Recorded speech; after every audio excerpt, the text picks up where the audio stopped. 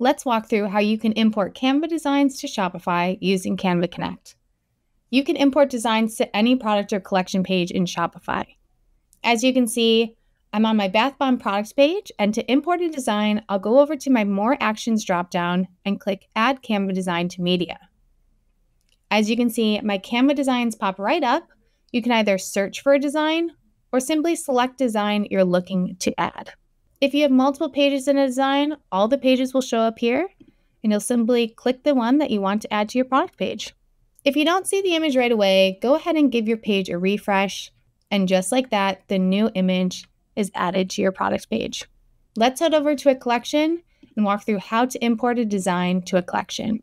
Again, go over to the More Actions dropdown and click Set Canva Design as Collection Image. We'll go ahead and pick a new design for this one, and we'll click Set. You'll see this notification once your import is ready. Hit Close, and again, just refresh that page, and you'll see the new image added to your collection. With Canva Connect, there's no downloading, uploading, or managing additional files. Simply import straight from Canva to Shopify.